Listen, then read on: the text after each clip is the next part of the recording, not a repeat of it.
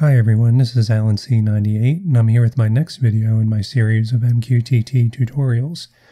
In this video we're going to make a complete project and I'm calling my project DryOT, which is kind of a play on words between dryer and IoT for Internet of Things, if you hadn't already figured that out.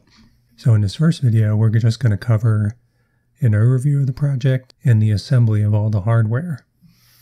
So let me show you what the finished product looks like. Project DryOT is a Raspberry Pi Zero W with a Pimoroni EnviroPHAT all mounted on my dryer. And so the idea is that we're hoping to pick up the vibrations in the dryer to determine if the dryer is still running. And we're also going to monitor a couple of other things in the laundry room. So let's look at the project goals. Okay, so what are we trying to do here? We're trying to monitor the dryer to be able to tell if the dryer is running or not. And we want to be able to use the EnviroPHAT motion sensor to detect when the dryer is running. Well, why use the motion sensor and not something else like electrical current or some sort of controls in the dryer electronics? Well, first of all, this is very low cost. And the second is I want to keep it simple. I don't want to do anything that's going to potentially cause me to have to buy another dryer. The second goal is we want to monitor the temperature in the laundry room, and we can do that with the EnviroPHAT. And the third thing we want to do is use the light sensors and be able to tell if anybody left the lights on in the laundry room. And that can help us save a little bit of electricity if we know that it's still on. And a future goal is to add a Raspberry Pi camera and try to use some sort of image processing so we can detect the estimated time remaining on the dryer cycle. Okay, so how are we going to deliver this information to my family who needs to really know whether the dryer is running? Well, first option is we can give them an SSH login so they can log into the Pi, run a Python script, and monitor the sensors.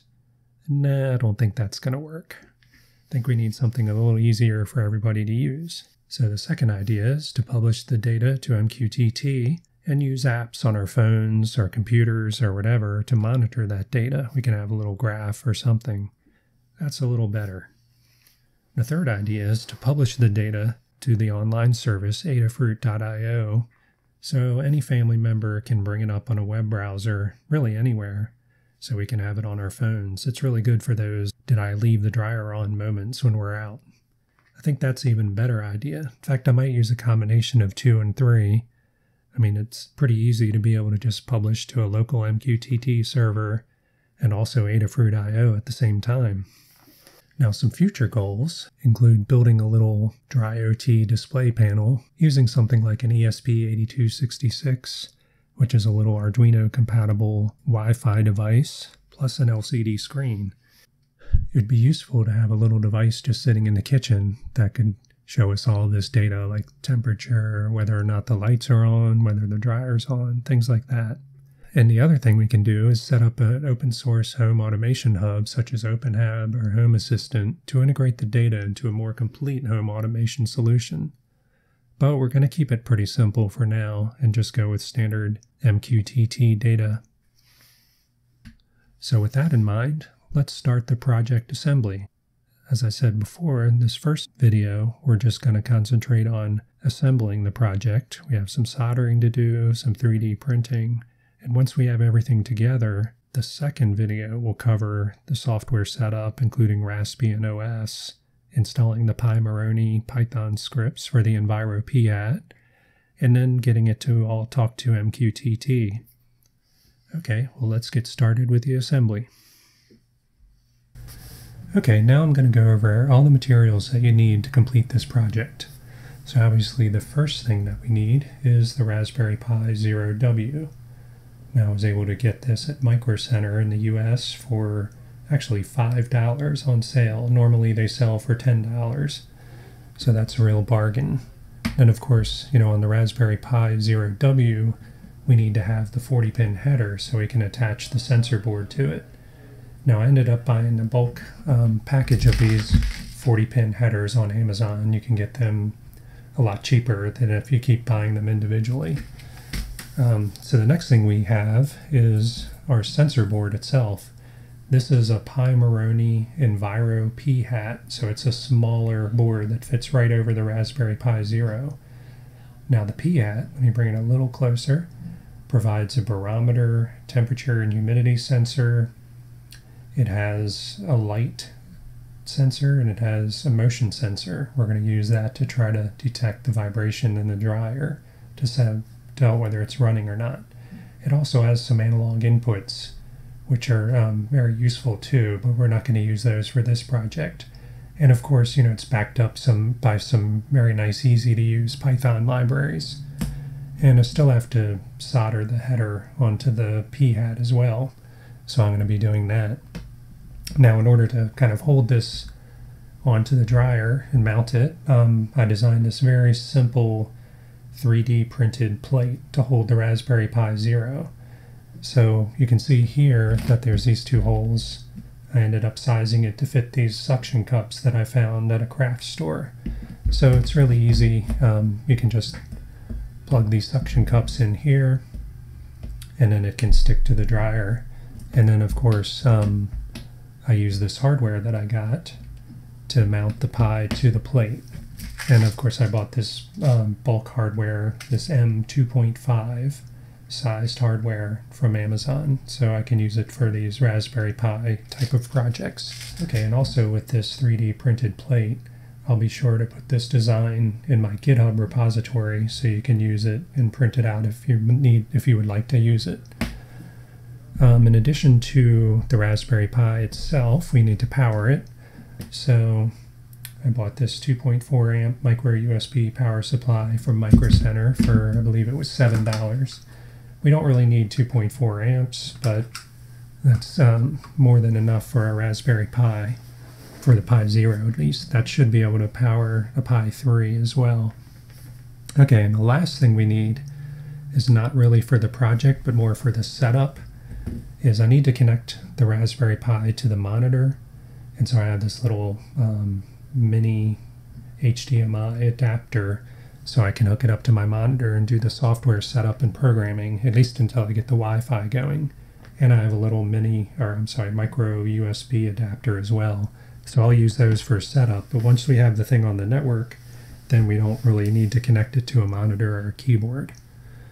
Okay, so that's everything we need for the project. So next thing I'm going to do is start to solder the headers on to the Raspberry Pi and the PHAT. Okay, now we're ready to solder the headers. We have to solder the headers on the EnviroPHAT board and on the Raspberry Pi. Okay, so I can't claim to be an expert at soldering. I'm more of a software guy than a hardware guy, but I kind of fake it. So bear with me while I try to do a reasonable soldering job here. And the first thing I always do when I'm putting these headers on is make sure that it's aligned properly. So you get the first couple of pins in, and you want to make sure that it's nice and even. And then of course, check out the solder joints. I usually have to use a magnifying glass to check this out. So I'm just going to speed this up a little bit and crank on through all 40 pins.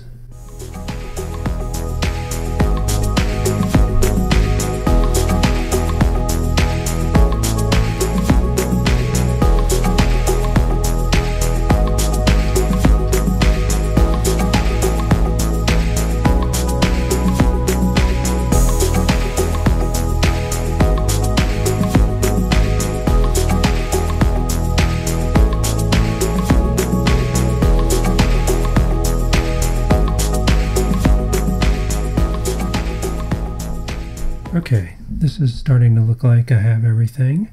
So this demonstration here was basically a lesson in how not to solder. I kind of made all kinds of little messes here, bridges between pins and all kinds of good stuff. But again, I'm a software person, but when you're dealing with this kind of maker hobbyist equipment, it's usually good enough. Not anything I would want to put on a satellite or anything. Okay, well the next thing we're going to have to do is solder the Raspberry Pi header. Okay, now that we've tried to solder the EnviroPHAT header, we're going to do something similar, where you have to solder the 40-pin header on the Raspberry Pi Zero W. Now, of course, one way to save yourself the trouble of all this is you can buy the Raspberry Pi Zero WH, which has the header pre-soldered, and that if you're not very skilled at soldering, which I'm not very good, you can definitely save yourself the time and effort by paying a few extra dollars and getting the one with the pre-soldered header. And I know there's also a company, it could be Pimoroni, that makes a little header that you can just kind of hammer on there as well. It kind of force fits. But I'm going to kind of muddle through this and do the best I can without messing it up. I've done quite a few without really ruining any so far. They all seem to work, so I'm just going to keep cranking through this and see how it turns out.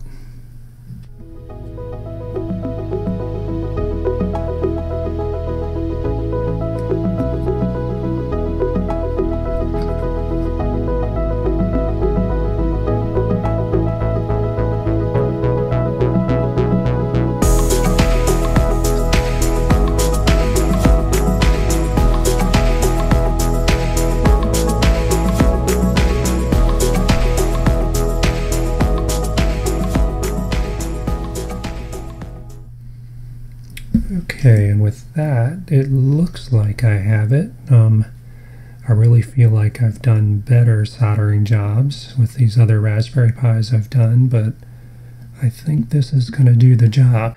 The next thing we have to do is start the assembly. And to do that, I'm going to print out the little 3D printed Raspberry Pi mount that I made. So this is the Raspberry Pi mount, the Pi Zero mount that I made in SketchUp.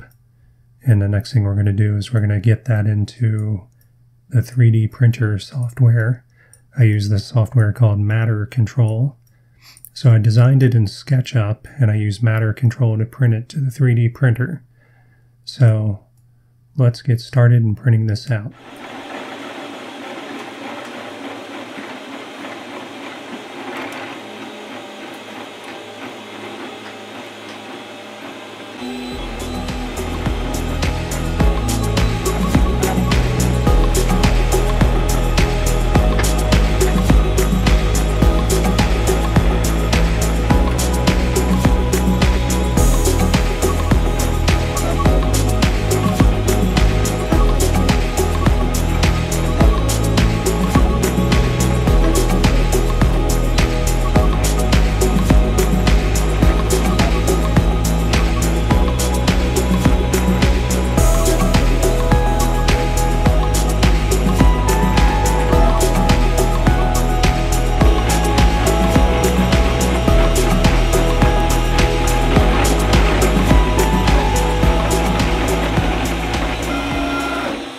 Okay, now that our 3D print is finished, take a look at it here. Seems to look like it came out pretty good.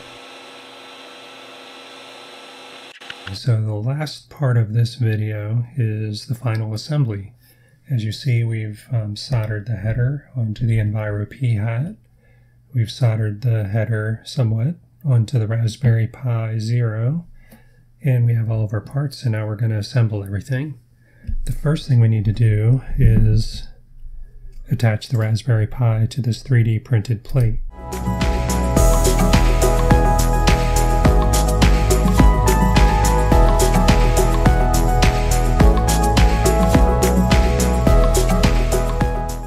Okay, now let's tighten it up a little bit.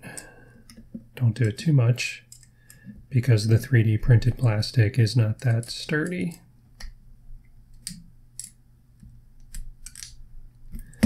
Okay, now we should be able to mount the Raspberry Pi. Should just fit right over there. The holes aren't perfectly spaced in my 3D printed design, but it actually fits pretty well, and it's actually pretty sturdy. You know, it's not going anywhere right now. Before we do anything else, why don't we put these suction cups on. These things just pop right in. Takes a little bit of effort to get it at the right angle, but they stay in there once you have it in. And I didn't really mention which suction cups I have, but let me show you the package real quick. I got them at not at Micro Center. Got everything else at Micro Center. I got these at Michael's Crafts in the US, and it's a little pack of these 1 pound suction cups. Came in a pack of 4. And in case the SKU would be helpful, there's the SKU if you want to try to find something similar. But I think they're about 1.5 inches or just about 30 millimeters across. And I don't know if I really know the measurement of this in here, but it just fits perfectly with my design. Okay, so next step here is I just have these little little spacers that I can use to help hold the Raspberry Pi in place.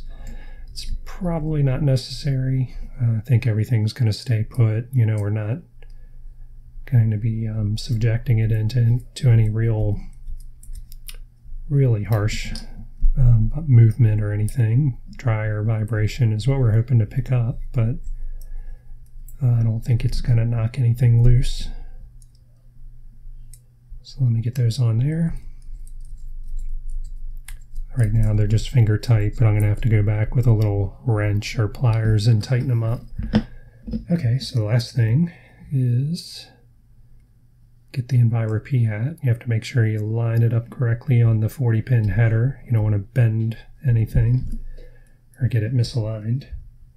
It's there nice and snug. So that's our EnviroPHAT. So we have everything pretty much ready to go. And then of course, we have the power supply. That's power. That's the USB, and that's the micro or mini HDMI. So the power will go in here.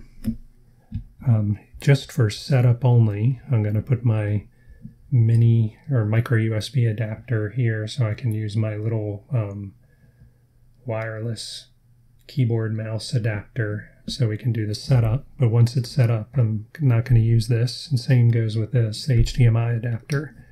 This is for setup only. And then the last thing we need is just the SD card, micro SD card. And of course I don't have the Raspbian OS loaded yet, but I just want to show you, where all the parts go. So that just goes there. Okay, so that's our fully assembled unit, all ready for software setup. So in the next video, we're actually going to install the Raspbian OS, install all the libraries we need, connect it to the network, and get all the software up and running so that we can actually get this project going. Okay, so that's all I have for this video. So stay tuned for the next video where we'll continue with the software setup.